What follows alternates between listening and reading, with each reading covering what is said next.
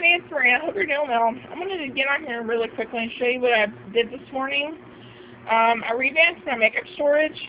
So before I get into this, this is not a bragging video, meant to be a bragging video. I'm just showing you really quickly what I did. When me and my husband were moving my makeup room around, he moved the makeup cart and noticed, it's leaning too far. Leaning too much, I think, what he said. So I decided to take 9 Gemex cubes that I have and put my makeup in it. I'm not completely done, I think. But I know these are kind of pricey, but if you find these on sale at Michael's Arts and Crafts store or go to a Hobby Lobby where they usually have sales too, they got a brand name called Recollections. They have them in white and black, which I wish I bought those there in the black. You can really get some good deals. I started off by buying 1 or 2 at a time, and then when we got our income tax return, I think 3 or 4 years ago, I bought the rest of them. I think I got like 13, maybe 15. They're great for scrapbooking. They're acid-free.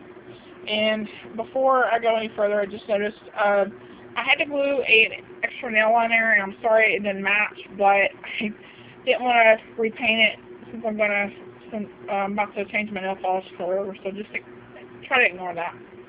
Anyway, but like I said, just catch them when they're on sale. You can get a lot of storage out of them, but you can't really store heavy items or they will, buckle in the middle.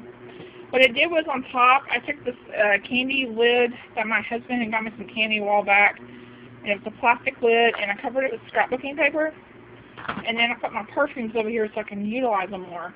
This came from Target out of the dollar spot, but they usually have those little storage things. And I love this thing from my rollerball perfumes that I bought. This is from Victoria's Secret. The rest of them are from Sephora. I've got different ones.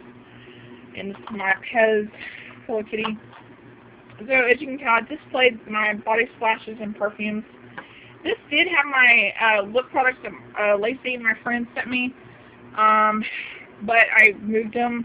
This has a little bit that will snap back into place, and IKEA sells them for, I want to say, $2 or $3 a piece. I can't remember. They're very inexpensive. And I moved the stuff that Lacey sent me right there, the lip product, and a few other things right there. That way I don't forget to use them. My makeup wipes are in the back. Let me show you. Like these baskets right here, you can get like 5 of these, and I'm probably going to redo these, but I've kind of got it set. I've got them organized the way I had it in my makeup cart. So the only thing is this drawer has my backup eyeliners. I'm going to actually put those in the backup makeup drawer, and these should probably go. However, I don't know what I'm going to put in here yet. So that's pretty much the only difference. I just want to share with you, you can do any configuration. Go to Walmart, get those little cheap baskets. See? You can even get a couple of those long ones and just store stuff. So I just thought I would share with you what I did. I know you won't be able to see that. That's my blushes and bronzers right there. And yes, I've got stickers on them, but that's the way I roll. Anyway, I thought I would share with you how I did that.